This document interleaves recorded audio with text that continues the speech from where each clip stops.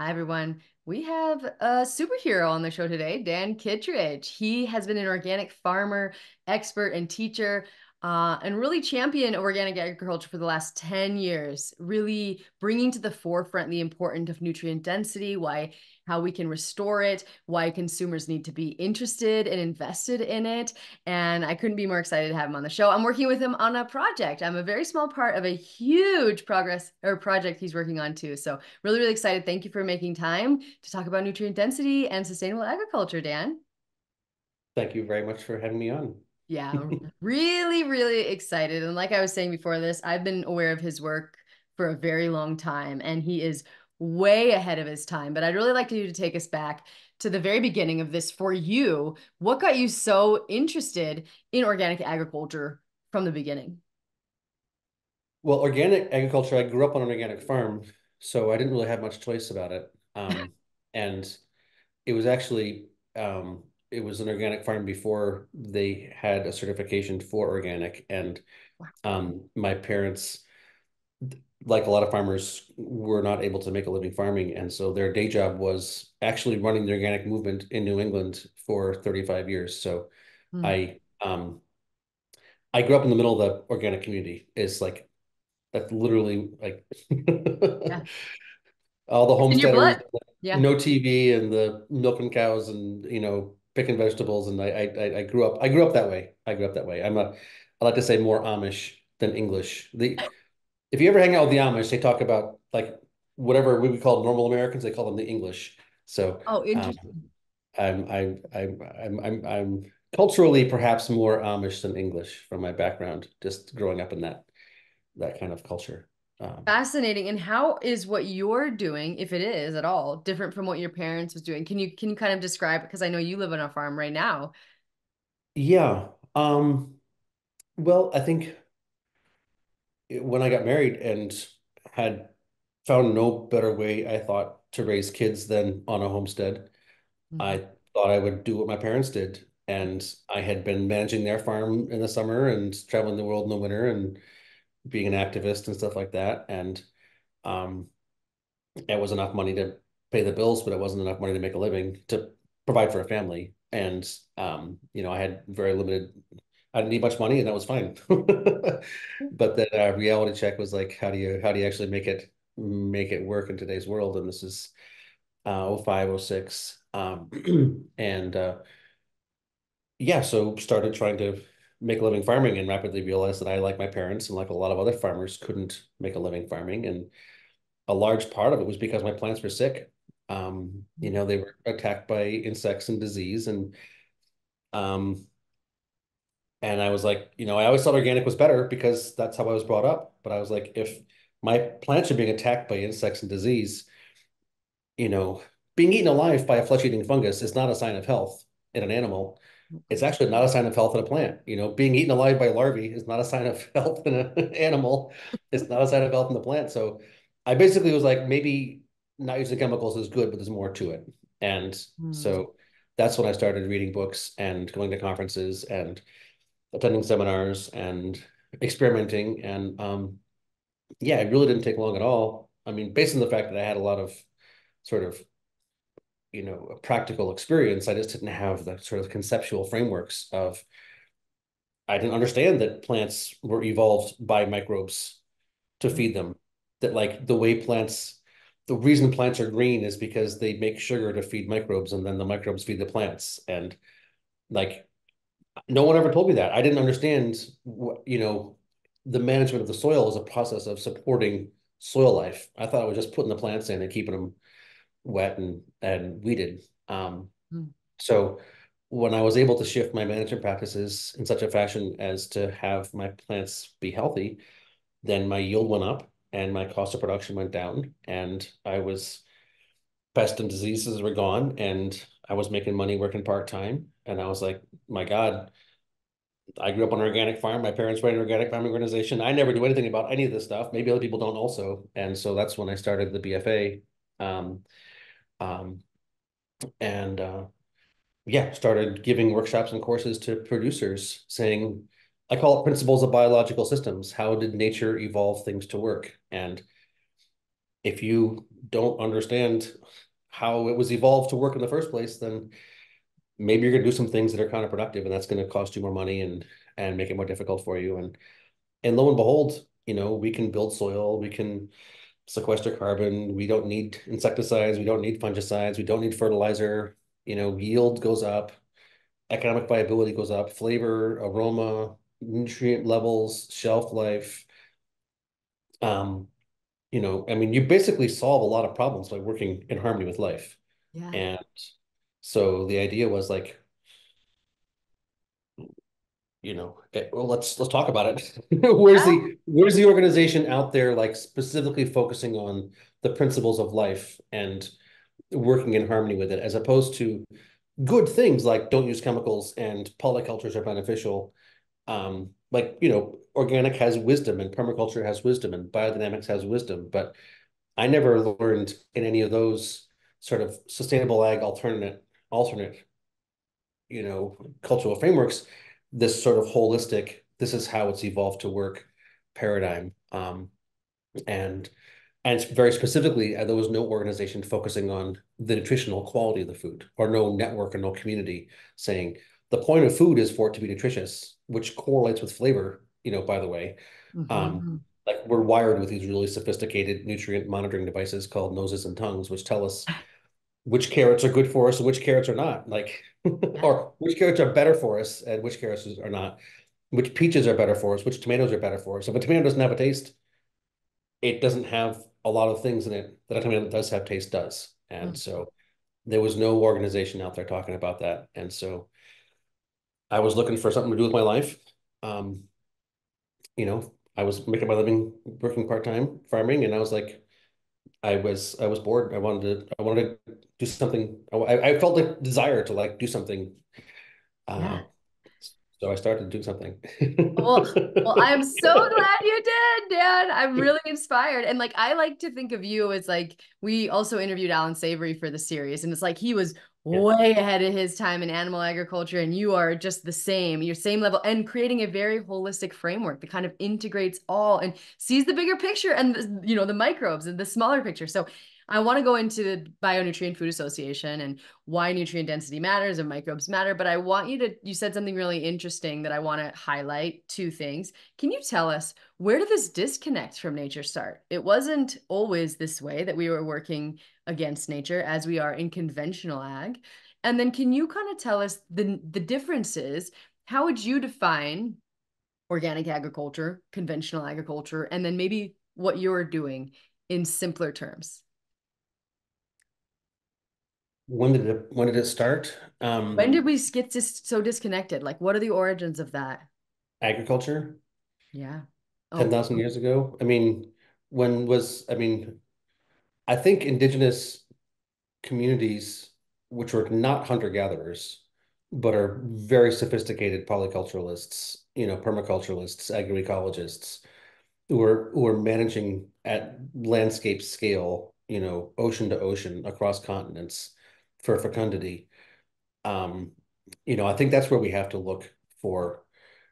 It's, I mean, the story we're told in the West is before we had agriculture, we had hunter-gatherers, and that's what we're told in elementary school, but the science is not is not saying that. The science is saying that there was a very strategic landscape scale management of the ecosystem to facilitate optimal function, and that's what indigenous cultures were doing globally for millennia. mm, Um, so you can go that far back if you want. I mean, certainly post World War II, um, there was a lot of companies that were able to make the ingredients for explosives and chemical weapons that they didn't have a market for anymore, and so they decided to have farmers be their market. And they basically bought the universities, and mm, I think the Common Ground, the new movie that just came out, the sort of sequel to Kiss the Ground, actually did a really good job um, laying that story out. I think that was one of the better things in that movie was like, how did it actually get co-opted by agribusiness? Like, and they lay it out really nicely. So for anybody who's not versed, that might be a place to look for the most recent. set of years. But I think, I mean, historically, agriculture has desertified about 40% of the Earth's land surface. Mm, So 40% of the Earth that is now brown didn't used to be brown, and it wasn't brown because they hadn't practiced agriculture there. And when they practiced agriculture there, they wore it out. Think of the Fertile Crescent, Tigris and the Euphrates. Like it's desert now because we practiced agriculture poorly there and failed. mhm. And and that's happened around a lot of the world. So it's really, I think, this not being in harmony or not understanding, you know, how nature works is a deep cultural thing. It's a spiritual thing. It's yeah. That was the first question you had. I can't remember. Your question was how would I define conventional ag and how would I define organic? Was Yeah, that the I want to ask you one thing first too. So you're saying agriculture in and of itself, the way it's been practiced for 10,000 years, can be destructive. Do you feel like you said, fertilizers and pesticides and our chemical-based agriculture, has that expedited the destruction, or is that just certainly, yes, certainly, you're 100%. 100%. But I mean, tillage and monocultures, growing grain. There's a really good book. What's it called? Something about it's about one side of the brain or left side of the brain. Um, but it just talks about how traditionally we had our diets were much more full of fruits and very strongly flavorful aromatic foods, which helped our right and left brain hemispheres connect better, and we were more intuitive and more tapped into our higher function because the nature of our food had higher levels of these higher order compounds, complex compounds. So Wow. the act of eating grain, having that be the foundation of your diet, certainly you get calories, but you don't necessarily get the complexity biochemically that helps you tune into your higher nature. So it's not just about how you grow the food. I mean, yeah, it's a it's a I don't know. It's a very I think it's really complicated. interesting and exciting. I think it's absolutely fascinating. And you are studying it. Left in the Dark. Left in the Dark. It's called Left in the Dark. It's about Okay. it's about brain chemistry and the history Oh, of when we moved from agriculture to agriculture and how that decrease in polyphenols and terpenoids and alkaloids and phenolics and things like that started our brains not working as well. Um, so fascinating. And I yeah, know that that's one of the major findings too in Van Vliet's work in the Beef Nutrient Density Project is when you add, these polycultures and healthy soils and diversity of species, then you find those phytonutrients back even in animal products. So, and you can do it with carrots grown in a monoculture if you do it in such a fashion as to have the microbes in the soil flourishing, I love right? that. Yeah. So tell us, okay, we'll skip that other question. Tell us what were they missing? What have you uncovered? Why are these microbes important? And what is nutrient density and why does that matter too? That was like five questions. I know, I'm so sorry. I don't think I've uncovered anything. I No? think I've been helping to put things together. I think, I mean, I haven't learned, I haven't, I don't think I've like had any big like, relativity or whatever, gravity, it's like this piece is here, this piece is here, this piece is here, this piece is here. All these things are already there. They're already established in the chemistry and the biology and the biochemistry and the biophysics and the wherever you want to look in the science, it's evolutionary biology, the epigenetics. I mean, we have a ton of knowledge now in the Western scientific framework, which confirms these foundational dynamics that indigenous cultures didn't need PhDs to tell them, you Mm, know. And so yeah, I think from the sort of like the BFA is sort of like it's got two aspects. One historically was the education, courses, workshops, conferences, sort of conceptual awareness raising, and sort of practical empowerment. And then the most recent, it's like 7 or 8 years now, has been the research and the let's actually characterize variation. I guess that's maybe something we've done is we said we think that nutrient variation is significant in food. Like some carrots have a lot more of things in them than other carrots do. And most people who were scientists at that point in time said, no, it's maybe 2% or 5% difference, but it's not that much. Mm. We're like, we think it's more than that. Hmm. And we think it's connected to soil health because of our practical real world experience, because we're farmers, we're not like PhDs. Not that PhDs are bad, but coming from practical experience, when your soil's healthier, Yeah. your, your crops really taste better. They really taste better. And they don't have diseases. And that's a real thing. And once you've seen it a number of times, you've raised potatoes for 20 years and the Colorado potato beetle always attacked them. And then you shifted your practices and the potato beetles didn't come again, and the Mm. potatoes like got killed by frost instead of being eaten alive in July. Like that's a data point, right? That's a data point. And so you do that with the cucumbers and powdery mildew, and you do that with tomatoes with the and pretty soon you're like, okay, something's going on here.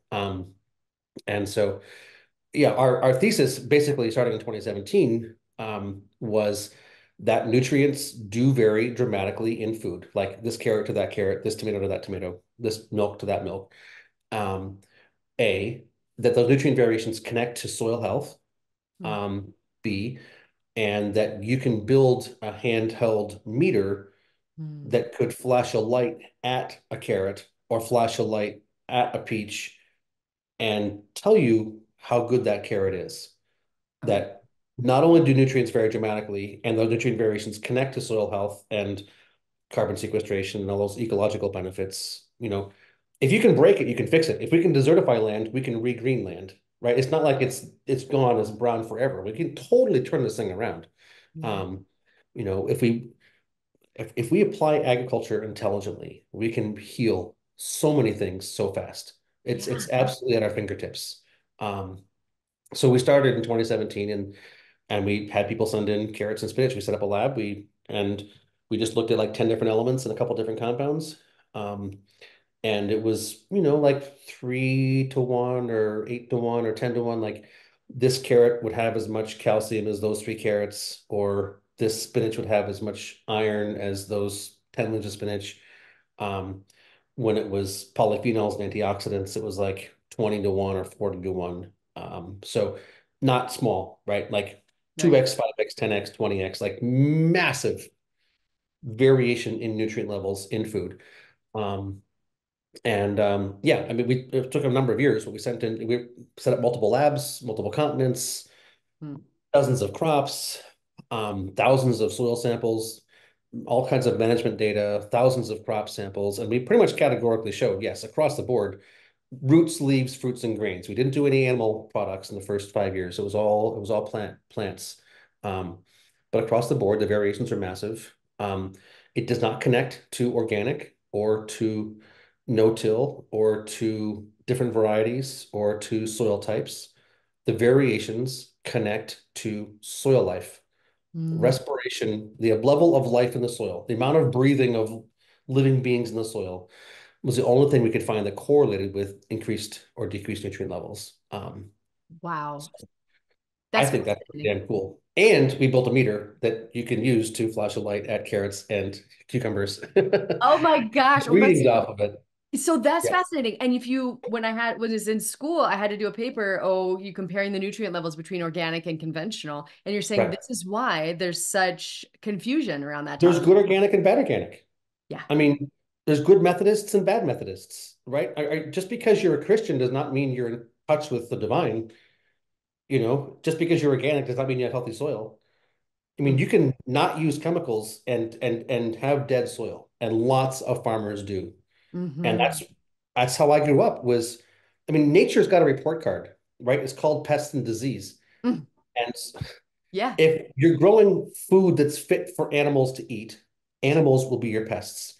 If Mm. you're growing food that's fit for fungi to eat, fungi will be your pests. And fungi have different digestive tracts than animals do. And so the biochemistry, when this leaf is digestible for a fungus, it's not optimal for an animal.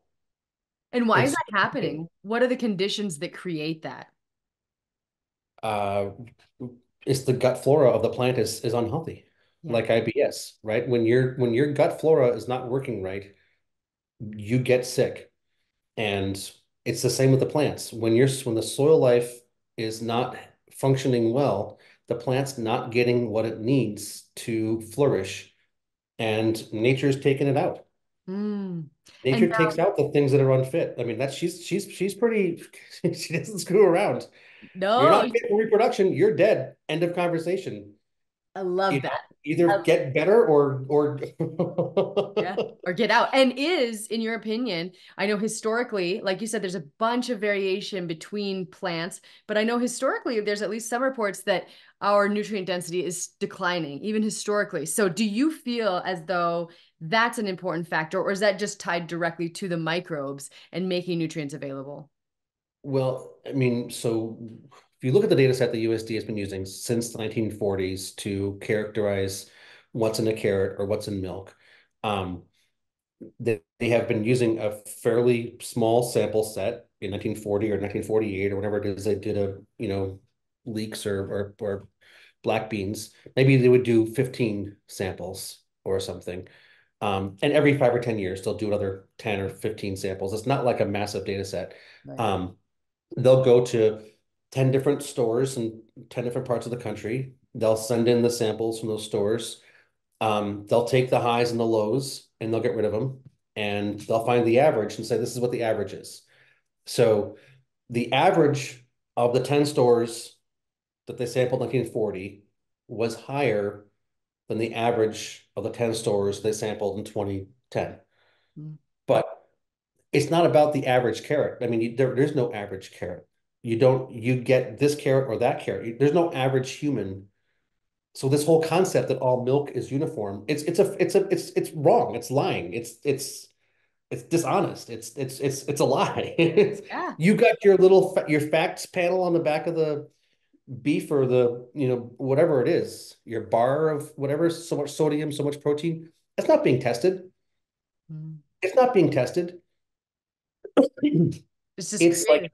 Yeah. they create a number and everybody puts it on the back and it's like we all agree that we are, the emperor has no clothes, but we're not going to talk about it. And so those traditional back panels on the back do not connect to what is, I mean, the thing that's in the bag was not tested to see if it had that in it, right? We going to start with that for starters. And then we Yeah. get about fat is way too big of a thing, and protein is way more nuanced. And I mean, carbohydrates, like some are good, some are bad. Some fats are awesome, some fats are horrible. Some protein Yeah. It's is it too. complete protein or is it amino acids or which amino acids? What's amino acid ratios? Right? Yeah. That whole thing, everything that we've got right now is just entirely insufficient. Yeah. Um, but yeah, so my point is you have three grocery stores or two or five to choose from, and some of them probably have better carrots, and some of them probably have worse carrots. Mm. And you're going to be buying carrots or milk or whatever you buy for yourself and your family. Most people do. Most people have some kind of a choice. And so it's like, wouldn't you like to know which store has the better quality that you could, or if there's three jugs of milk on the shelf, if you got your, I don't know, Organic Valley and Stonyfield and Horizon organic milk, like if Which is one that? was more nutritious and one was less, would that affect your choice of which one to purchase? Yes. I think so. And so if we can help people make those decisions, if we can support people in saying milk is not all uniform, carrot not all uniform, it's not about what the average is in 2020 versus the average in 1950. It's about the three choices you have on the shelf. Mm. And if we can facilitate that empowerment where people can have honest understandings of which one's better, which one's worse, and they choose the better ones, then that's going to incentivize farmers to focus on building soil, which is going to reverse climate change, which is going to reverse chronic disease, which is going to create a dynamic where we don't need agribusiness. Mm. Um, so that's the strategy is help people choose what's better for them and their families. And through doing so, be a radical activist, Yeah. really practically, saving the world in a meaningful way.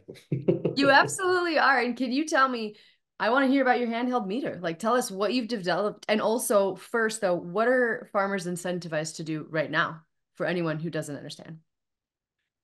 What are they incentivized to do right now? Yeah, what are they Um, prioritizing at this point? Because it's not nutrient density.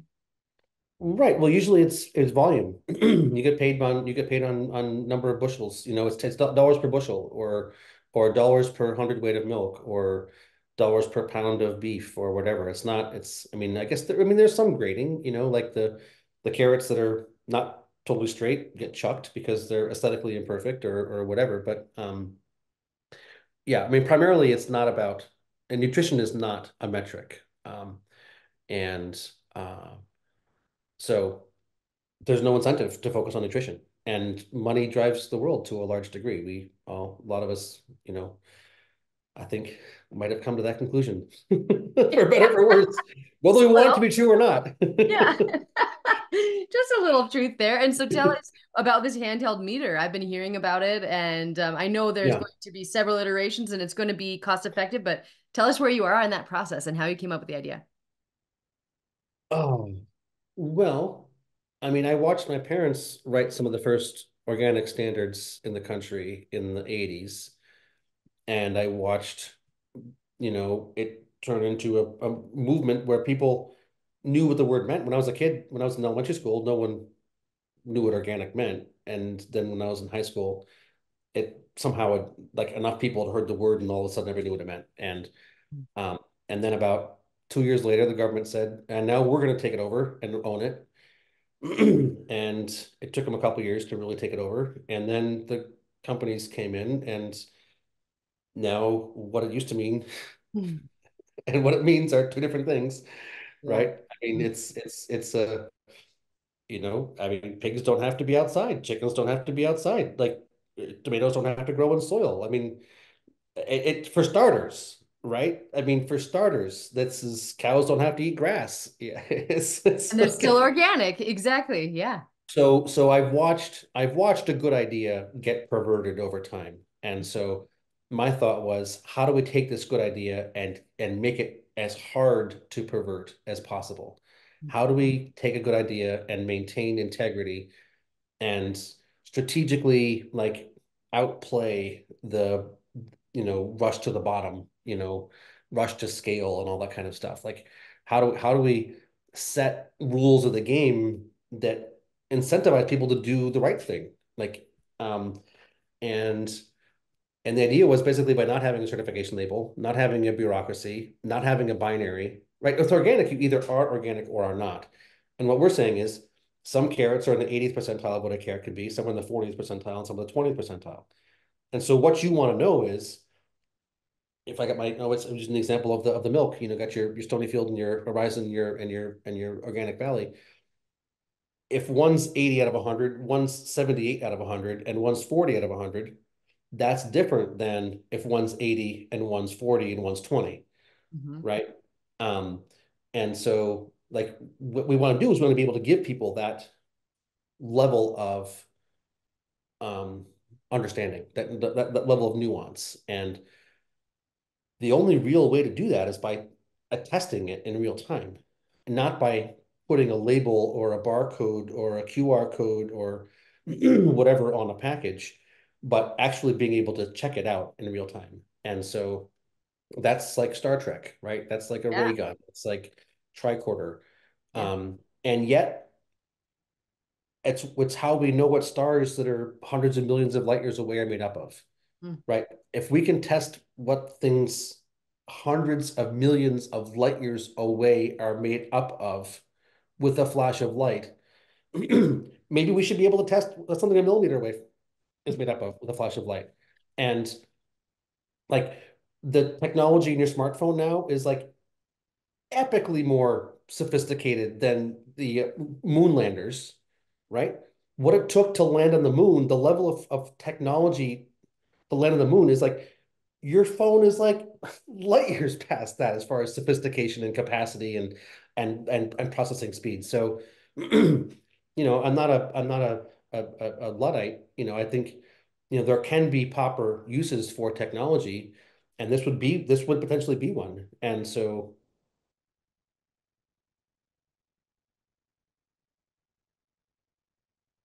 Uh-oh.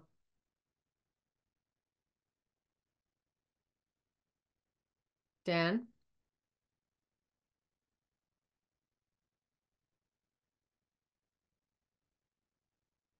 Dan?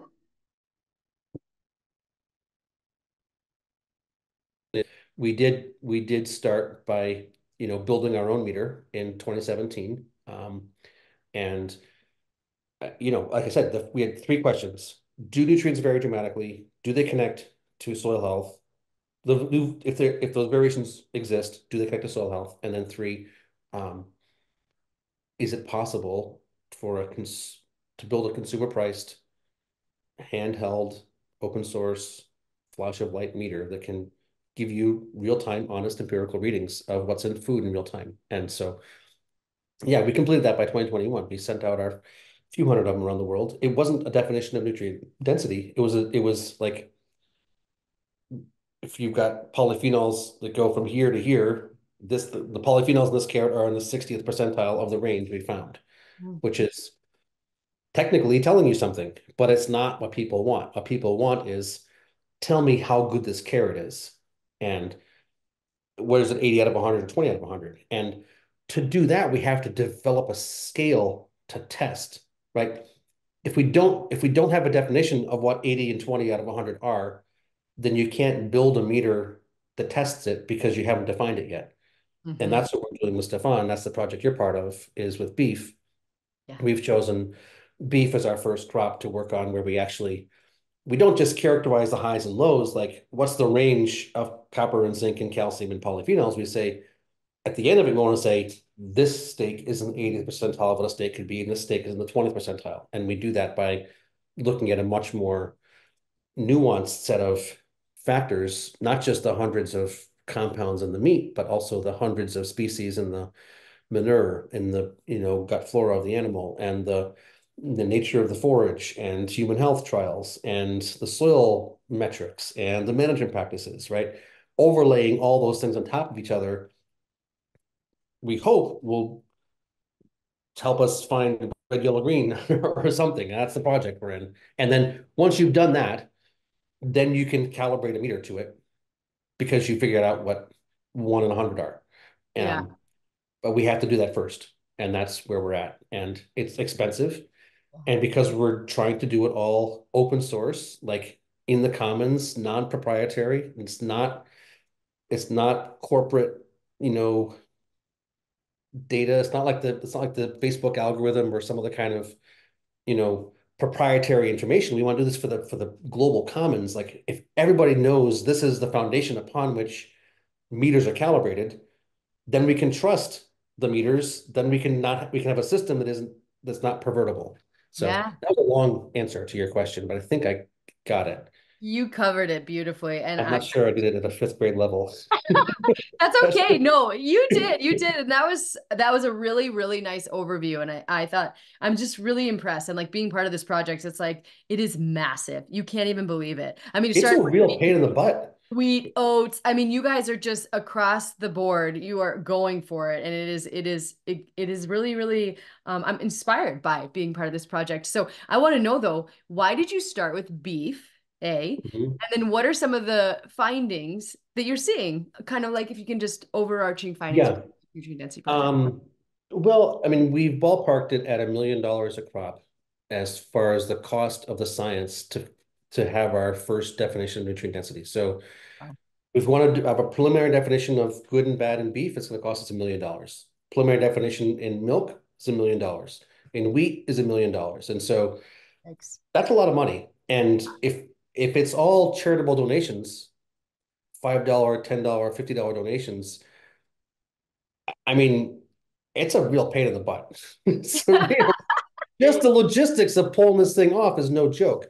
But the thought was, better choose a crop that has some significant scale than one that doesn't. And Okay. beef, I mean, there's more acres of land used in the production of beef than anything else on this planet. Mm. It is the crop with the largest global ecological footprint. There's more money spent on beef than any other crop on the planet. So it's the crop with the largest global economic footprint, the Mhm. largest ecological footprint, and the largest economic footprint. So if we're trying to shift the way agriculture is done on the planet to, heal the environment, to heal people, and we're trying to provide a strong economic signal, then and raising $1 million is a real pain in the butt. Let's choose something that can give us serious Yeah. Move the return on needle. investment. Cucumbers are nice, but like even if we transform the entire global cucumber market, it's not going to have that big of an effect as if we had some meaningful effect on the beef market.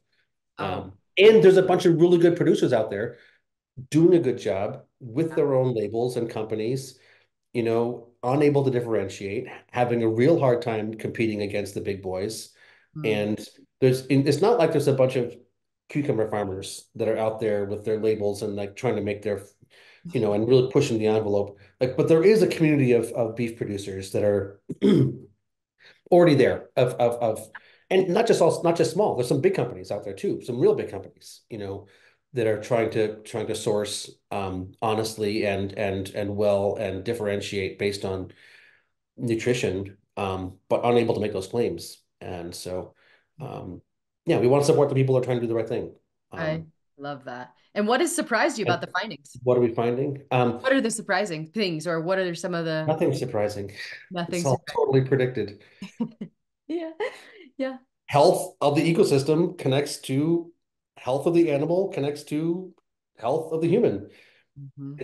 There's no surprise. It's not a surprise. It's what's exciting is we're actually doing the work of putting all the data together to be able to say it categorically in the Western rational, scientific framework. Yeah. That even though we all intuitively know it's true, you can't say it because it hasn't been published yet, because no one's actually proven it yet. And so I think that's the big thing we're doing is is proving it. Yeah.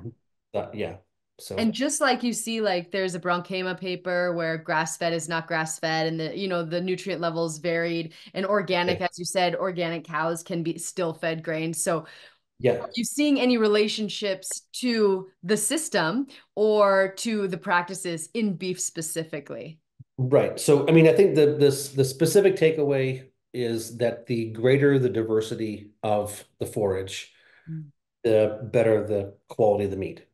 So if you have a monoculture of ryegrass, that's better than corn, but a polyculture of 5 species in your pasture is way better than a monoculture. So it's a continuum, and the greater the level of biodiversity, as you said you had Fred on as part of this, Yeah. like the greater the biodiversity, the better the overall health. It's pretty much what it comes down to. Yeah. And now, just to wrap up, the last thing I really want you to talk about is those microbes. So, the microbes are kind of at the basis, bottom of all of this. What are the practices that one could, use to enhance the level of microbes in their soil? Um, that's a long I question. know, I know. I'm sorry, I've Dan. got a I just, 12-hour course online on YouTube for free. You just go to YouTube and type in Dan Kittredge, and I do I call it my 12-hour stand-up show. It's yeah. literally 12 hours of me with no slides, just rapping and juking and jiving and Oh going all. no. Oh, do you have like three high level? Like, are we Which crop are we composting? talking about? Which Are which bioregion? I mean, are okay, we okay. Southwest? Are we in Yeah. Ireland? Are we growing cucumbers? Are we what Are are we doing? we integrating animals and plants together in one system? Are we using compost? Are we tilling? Is there anything, are we adding, minerals or So probiotics? basic principles Yeah. are that the microbes need a couple things to be alive. And if any of those things are not present, they are not alive. Mm. Like they need air to breathe. So if your soil's tight, they're dead, things don't work. They need water to drink. So if your soil's dry, they're dead, things don't work. They need food to eat. So if the soil's bare, they're dead, things don't work. Um, they need minerals to build their bodies out of. So if they're not there, they're dead. They themselves must be there, right? If there's things that have happened to cause them to be dead in the past, they must needs be reestablished. So, I mean, it's about managing for air, water, food, minerals, and life. Mm. Obviously, you need sunlight. Obviously, you need warmth. I mean, some common sense kind of things. Don't go planting your peas in February in Vermont, right? You got to wait a little bit. Maybe you can do it in in Arizona, but um, so it's everything is context dependent. Everything is site dependent. Everything is season dependent. You know, there is no like series of like there's no formal protocol because you're dealing with a living system, and that living system has historical things that have occurred. It's got, 5 years ago, 50 years ago, 500 years ago, and it's got, 5 days ago, 5 weeks ago. Different things have happened, and so if you're not engaging your land like it's a living being and ensuring it has what it needs to live, you can no-till all you want and be proud of yourself, but you don't have water, and who cares? I mean, there's all kinds of nuances here that, are actually pretty much common sense when you get down to it. But in many cases, people have been like, I'm a no-till farmer. I'm regenerative. I use compost. I believe in foliar sprays. Like, those are great tools to have in a toolbox.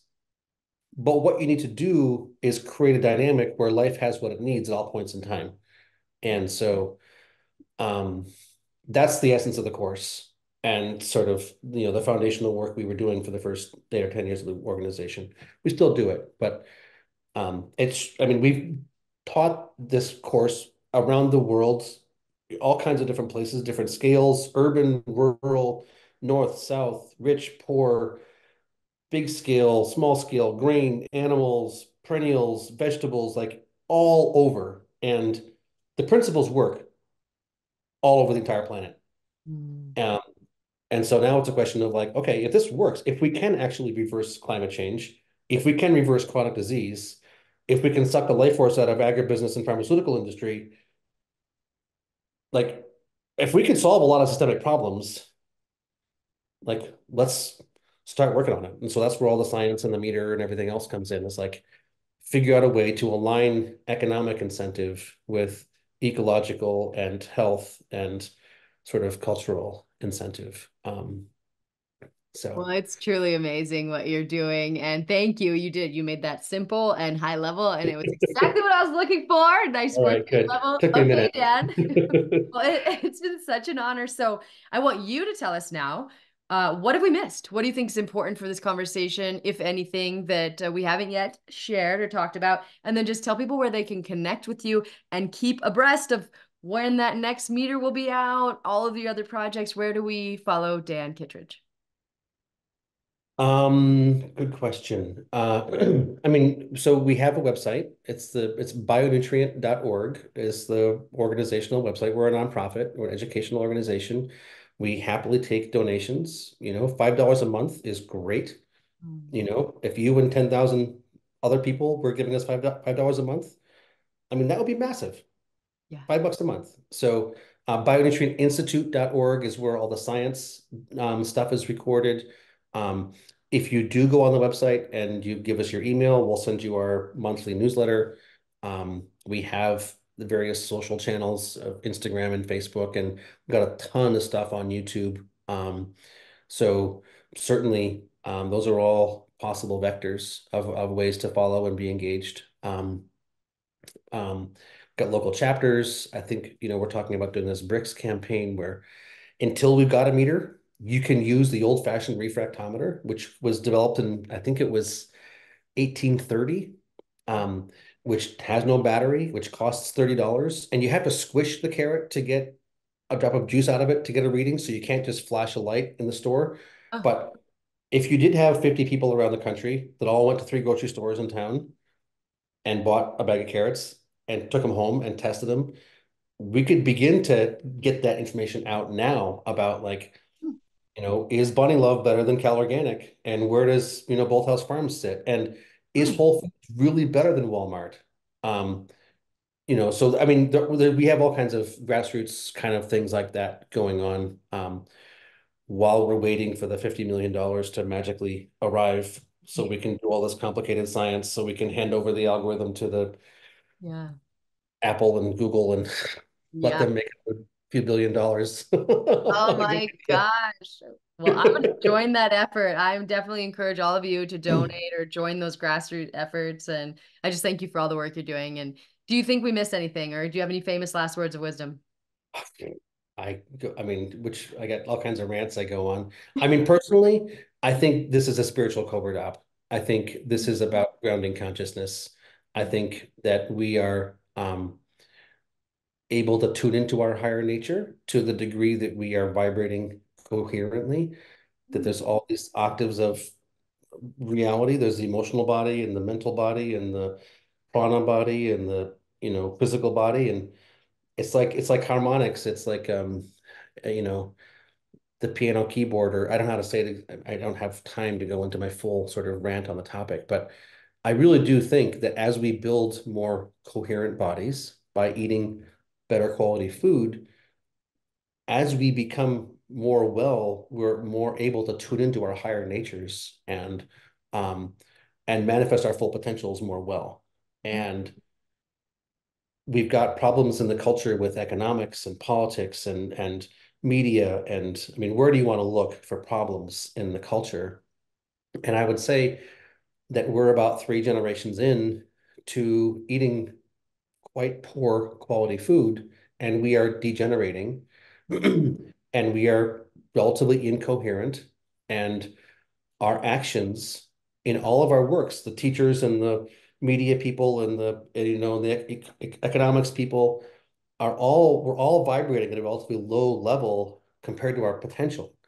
And that if we do begin to eat food that is of better quality, we will become more coherent, and our effect on the world will become more coherent. And so I think we solve the world's problems by becoming more well ourselves. And I mean, you get a new body every 6 months.